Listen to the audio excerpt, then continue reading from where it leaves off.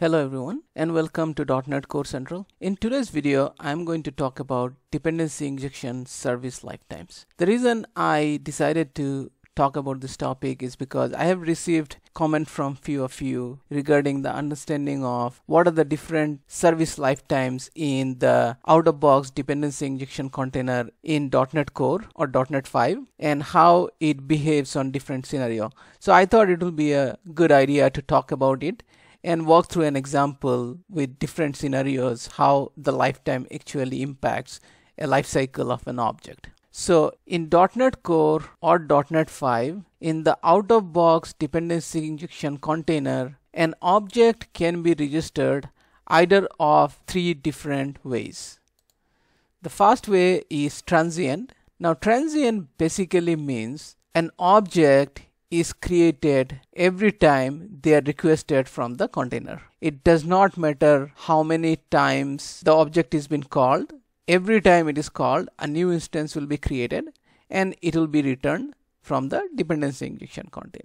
And the transient object are disposed at the end of each request. The next is scoped. Now for scoped application, if we consider, let's say for example, a web-based application, a web API, a scoped lifetime basically indicates that the instance of the object that you are requesting from the dependency injection container will be created once per the request lifecycle. Meaning once for an HTTP request, even if you call 5 times, the same object created will be returned across the lifetime of the request. And once I walk through the example, it will be much more clearer how it behaves. And the object will be disposed at the end of the request.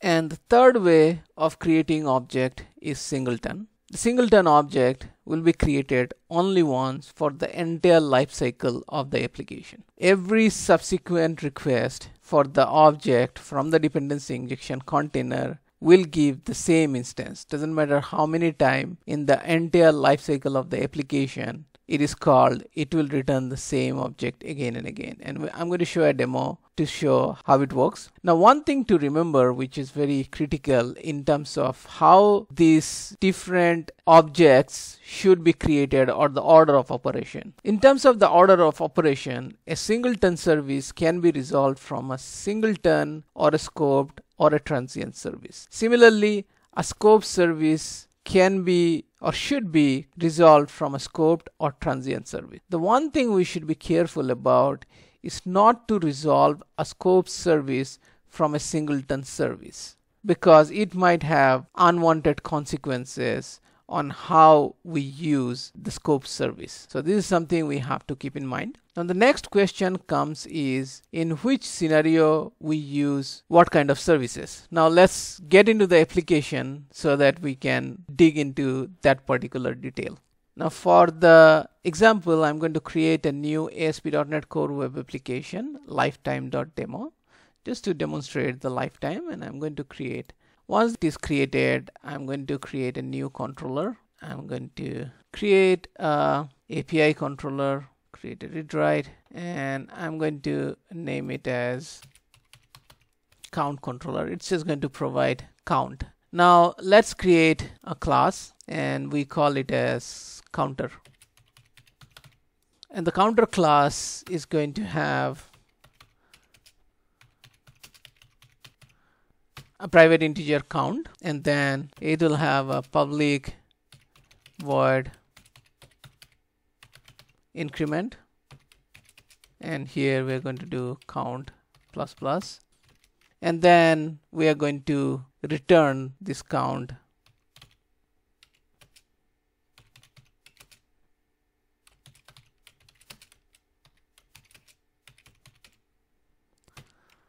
through a get method. That's all. It's a very simple class. It increments a count on increment call and returns when a get is called. I'm going to create an interface as I always do for best practice I have got this question like, do we need to create interfaces? Well, interface is a good practice because it helps to mock the class. So in future, if you have to do unit testing, and I encourage everyone to do unit testing for every business logic classes we create, in which case an interface helps. So we have a counter which does increment, and we are going to create two different classes. And I'm going to explain why two, because it is going to help us test all the scenarios. So first class will be FirstCounter. It's a very odd name, but a name which is clear enough for this example. And here we're going to take iCounter as a parameter. And then here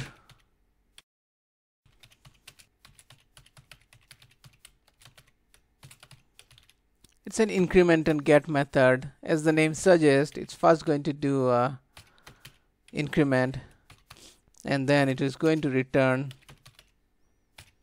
get. That's about it. Again, it's not a very fancy class. It's a very simple class, and it only for the purpose of demo. In real life, yes, you can relate. Now if you ask me, well, this is not a real life example, but you can relate how it might work, right? Like, as you can see, we have a state. We are changing the state through increment and getting the state. That's all this class is representing. It has a state.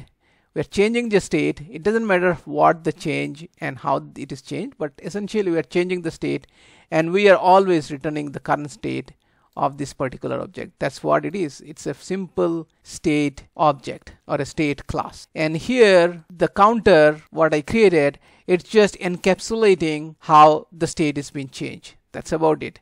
Now you can relate it to most of the real life example scenarios. You can have an in-memory state which can be manipulated by multiple classes, right? So this is one of the class, and then I'm going to create a second class, and not so intelligent name, but I'm going to give SecondCounter,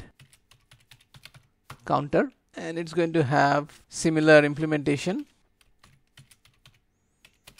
Take counter in the constructor, and I'm just going to copy paste this method because it is going to be same, and we're going to create an interface SecondCounter. Now that we are ready, what we are going to do is from here, it's going to get rid of all this method because we don't need them. I'm going to change this to int, and here I'm going to create a constructor. I'm going to get FirstCounter, and I'm going to get SecondCounter, and I'm going to initialize both these objects,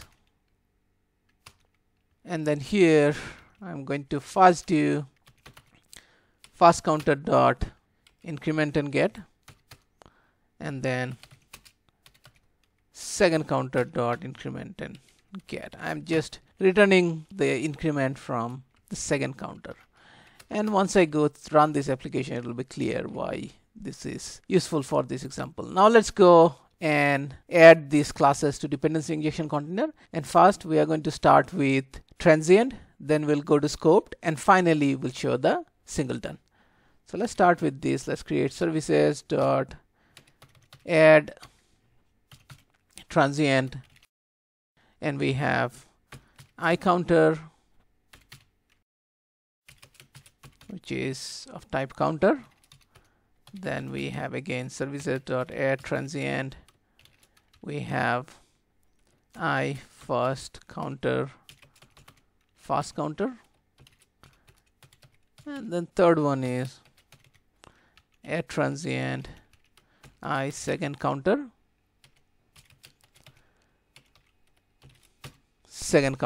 So all the three classes are declared. Now what I'm going to do is I'm going to run this application, and we're going to see that every time we run, it is going to create a new instance of counter inside of FirstCounter and SecondCounter. So what I'm going to do is I'm going to put a breakpoint here and a breakpoint here so that we can see it, how it works. I'm going to run this application, and once the application is started, what I'm going to do is I'm just going to use the Swagger and use this. Try.